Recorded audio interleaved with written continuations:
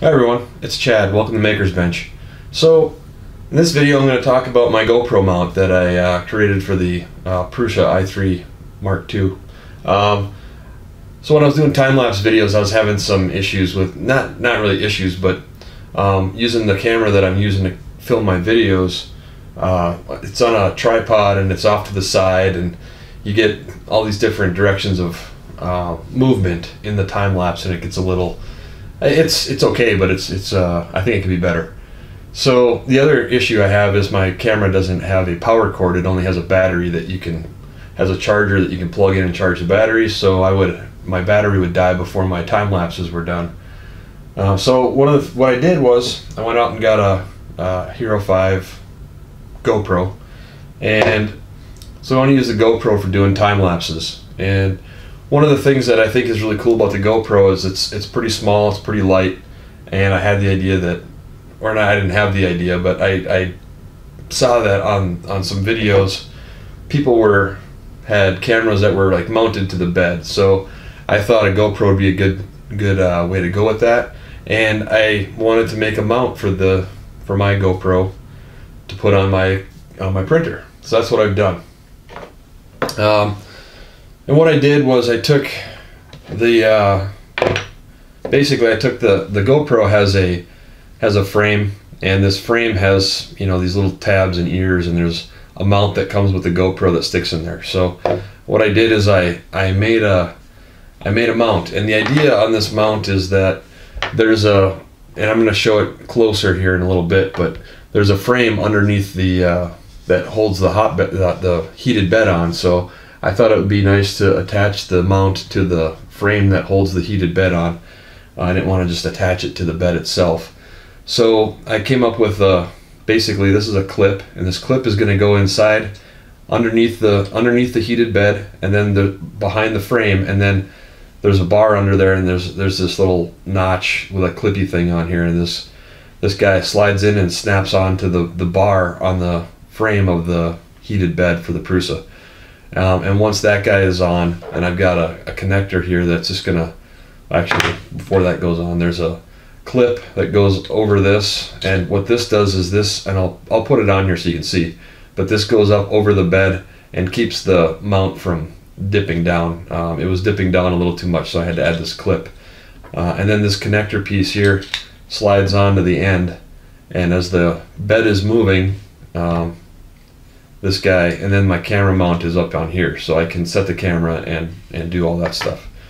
So it's not perfect, it needs a little bit of work yet, and I do want to I'm going to continue working on this mount, and when it's done I will put it on Thingiverse and or somewhere. I'll find a place to put it so that people can download it, and I'll have an update video when I've done that, when I've completed the version that I think I can put out there.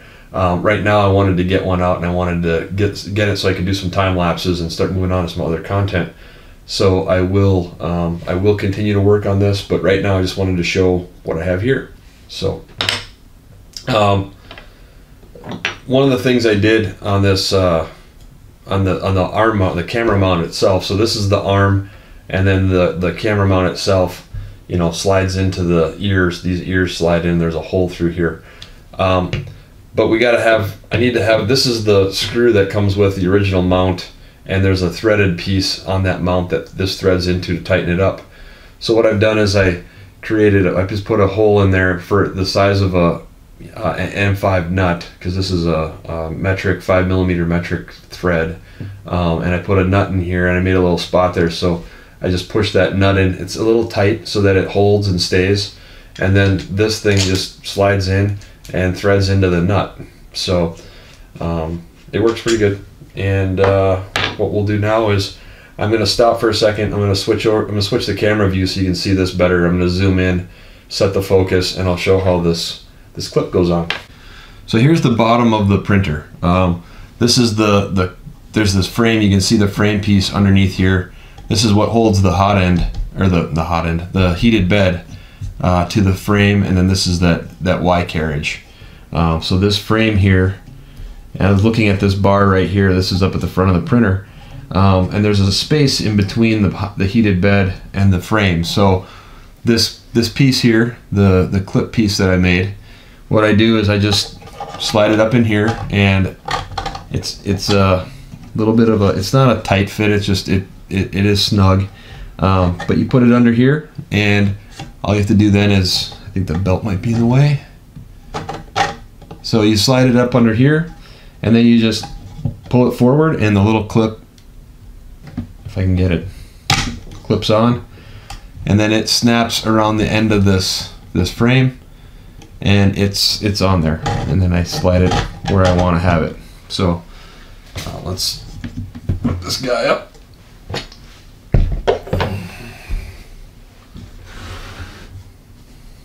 Put that in the middle. So this piece is here, right here in the front. So this is the piece that we just clipped underneath. My little support clip goes on top here, and then it goes up and over the heated bed. And then for these two pieces, you got the arm and the thing here. What I did here is I've just got basically two ears. There's a hole. I got another M5 screw, and I'm going to put that through here. And then I got a M5 wing nut, and we just go ahead and tighten that on here.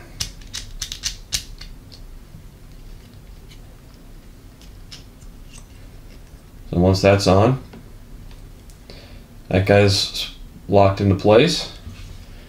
Now we can take our GoPro, and we stick that into here. I'm gonna get that in there so that the hole's lined up. Take my original screw from the mount that I got with the camera itself, and for whatever reason I can't seem to just push it through. I have to thread it, but anyway, it is going all the way through, and there we go. I'm getting, there it is, tightened. So of course I just put the camera on backwards is what I did.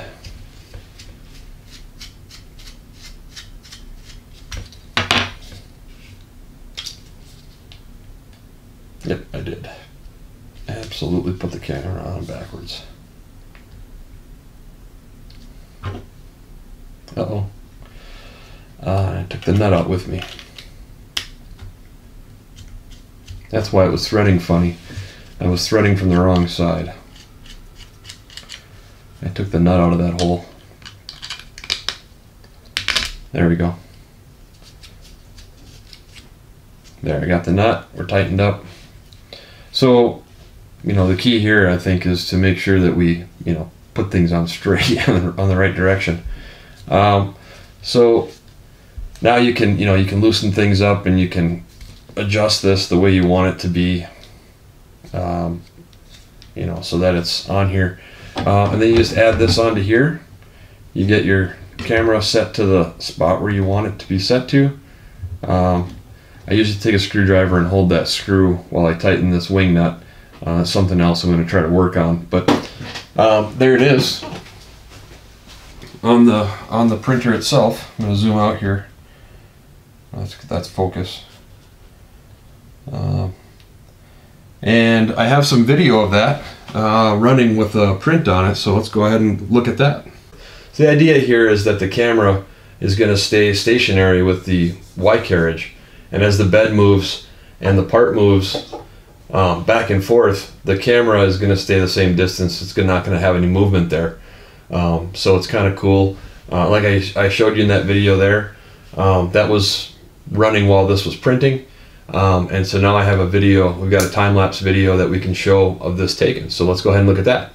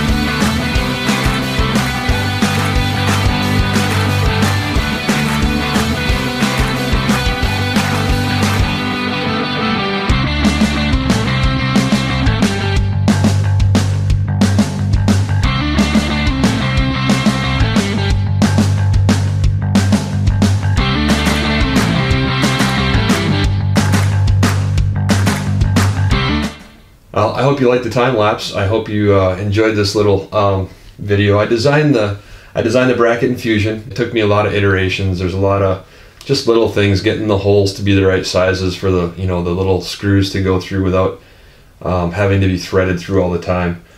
Getting the nut hole where I have that capture nut, that spot where it's capturing the nut, getting that to be the right size was a little tricky.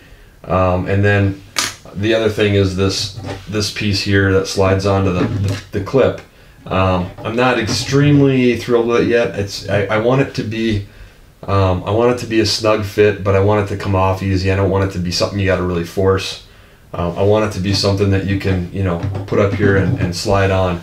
And right now it slides on, and it didn't really come off. It didn't come close to falling off or anything while I was running my time lapse. So I think it worked out pretty well. So I printed this thing in Hatchbox PLA, and it went pretty good. I think I like the Hatchbox PLA so far. So, but I did print this low poly Donkey Kong as a test.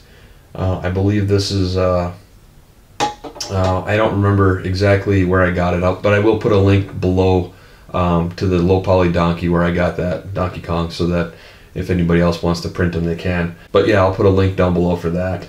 Like I said, eventually I'm gonna work on this design a little bit. I did want to start using it so that I can do my time lapses, but I will make it better, and I'll get it out there somewhere.